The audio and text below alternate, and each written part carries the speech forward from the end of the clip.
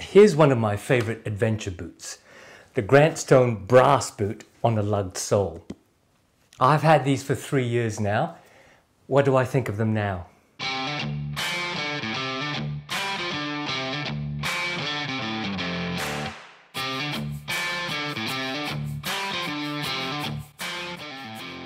How you going? Welcome back to Bootlosophy. My name is Teg, and I acknowledge the traditional custodians of the lands I live on, the Whadjuk people of the Noongar lands. This is the brass boot from Grantstone. I've had this pair 3 years, but honestly, with my big collection, it's not had 3 years of wear. But I do tend to grab it when I go out for walks in our national parks around here and national forests, or on our coastal seaside rocky tracks. Many will argue that it's not really a mock toe work boot like the Red Wing 875 that you can see up there. And I tend to agree. But in this lugged sole option, it's a pretty rugged adventure boot. Let me first start by talking about the style, remind you about the brand, Grantstone, and just touch on the construction. Then we'll go on to how it has been worn by me and how it feels. You can see my initial review of this boot up here and compare it to what I think now. Before I go on though, I've put the link to the website in the description area below, which is an affiliate link. So if you are intending to buy this, it would help me if you actually use that link. And it would also help me, help my channel, if you also remember to click on the like and subscribe buttons down below. So to the style and this option. This is a 6-inch high mock toe boot in the idea of traditional mock toes like Thorogood's classic mock toe, see my review up there, and Red Wing's 875 work boot. The mock toe look is in the high side walls of the vamp and this apron stitch, which is hand stitched to pucker up that vamp leather into a mock toe shape. The difference between this and the other traditional mock toe work boots is that the apron stitch is actually slightly inwards of the normal stitch that would be around the edge of the wall of the vamp. This gives it a side profile that has less of a straight up and down toe box and in fact curves over your toes. I quite like that look. The apron stitch doesn't stitch together the side walls and the apron piece on top. This is all just one piece of leather in the vamp. The apron stitch hand stitches the leather to gather that one piece of leather into a pucker, which, say what you will, takes some skill. Now the upper is made out of Charles F. Stead's waxy commander. Stead from England is of course probably the most famous tanner of suede, and this is a suede treated in oils and waxes and then given a light coat of wax on top, which cracks and wears off pretty much as soon as you look at the boots. In a lighter base color like their snuff or tobacco waxy commander, when the dark surface wax cracks, the lighter base shows through, banging patina straight into your eyes. This is a dark chocolate base so that when the surface wax wears off, there's a much more subtle display of the suede nap showing through. It's kind of more quiet, if you will.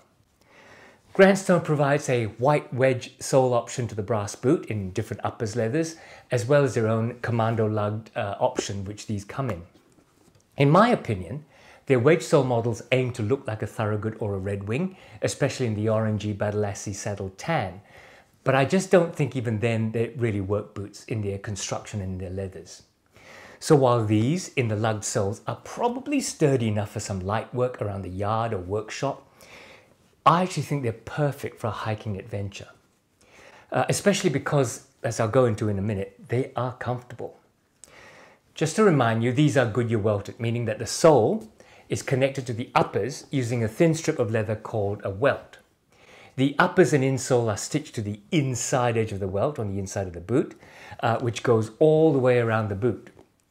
Then the sole construction is stitched to the outside edge of the welt. This makes for water resistance as well as recraftability when the sole eventually wears out.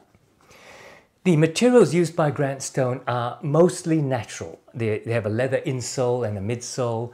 They use a leather heel counter. There's a cork filler between the midsole and the insole. And they also use a triple-ribbed steel shank for arch support and stability. Their proprietary lugged sole is made of quite a firm rubber, so you feel it, but it is sturdy. Just reminding you of Grant Stone, it's an American company selling their boots only on their website, link below, but they manufacture in China to access lower costs of production, salaries, factory and premises costs and so on. This sells for US $360 at the time of filming, and what you get for that price in terms of materials and quality control, quite frankly, make this a premium boot at a competitive price. So how is it worn in these past 3 years? As I said, with my big rotation, it hasn't had 3 years worth of wear that you might give it if you had 4 or 5 pairs of boots. I mean, at a guess, it's probably had an equivalent of 2 years steady but not everyday wear. But what do I wear it for? Is in pretty regular weekend hikes in our national forest trails, and from time to time some of the coastal limestone, rocky and sandy tracks by the sea. This means that while most of the walking is on soft ground and rocks, it has had pretty rough conditions thrown at it. This is what I found. It's not a light boot. There's a lot of leather under and on your feet, including the lining, the uppers, insole, midsole.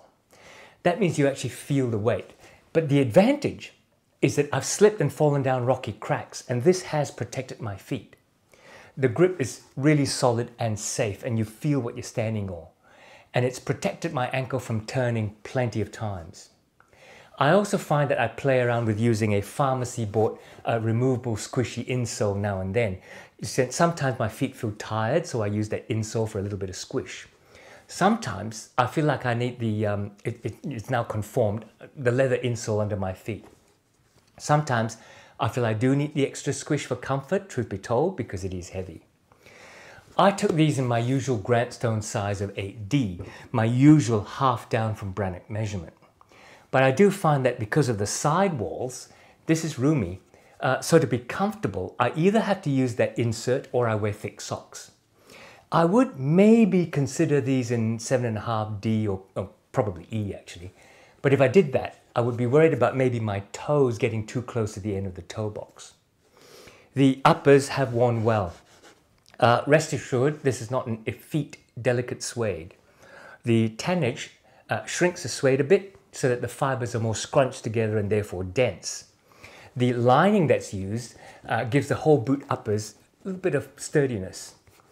The waxy commander is very water resistant, even after the surface wax wears off, which it does quite quickly on this model. It soon becomes a slightly slick looking suede. I have re-waxed it myself once with a stick of otter wax and a heat gun. It never quite returns to the original look, but as you can see, it has waxy parts and nappy parts, which I like as a dark chocolate patina. The outsoles have worn very well. I've already said that they grip well on sand and rocks and forest trails and mud. But they also seem durable on that sort of surface because while the corner of the heel has worn a bit, overall it still looks pretty good. Walking on concrete, you do feel more shock because it's actually quite a hard rubber. In terms of quality control, nothing has come apart or got loose, and nothing has chipped off. As I said, the outsole still looks good and the uppers are scuffed, but they're not scarred. All the stitching, both on the uppers and in the sole, they've all held up. The brass hardware is as solid as day one. The welt and the midsole edge has been kicked around and it shows a little bit of scuffing and wear, but it's solid. There's a reason this is my favorite outdoor adventure boot. One criticism, these leather laces kind of fur up very quickly and I can see that they will give way first. Oh, by the way, this kiltie isn't original. The original tongue is just suede. This kiltie is from Dale's Leatherworks, link also below. Not an affiliate, Dale's just my good friend. As I said, at time of recording, these are listed on Grant Stone's website at $360 US. I bought them for US $298 in September of 2021, and I think, I'm not sure I remember right, I think I may have got them in a sale. Even today, at the mid-300s, it gives you a well-built and sturdy boot, especially with this lugged sole option. And quite frankly, I think it compares well with others in the class. I think it's better built than Thorogood, with much more natural materials. And to me, factory built for factory built. I think it's better made than the Red Wing 875. In my view, construction qualities like US made Truman, like this one that I reviewed up here. In the longer term, it's shown its sturdiness, protectiveness, and durability. So already it's only cost me less than $100 a year. The more I wear it, the less the annual cost. As for the wedge sole version, I'm not so sure about that one. I have a Grant Stone proprietary wedge sole in their field boot, and I'm not a fan of that sole. So, time to tell me what you think in the comments below.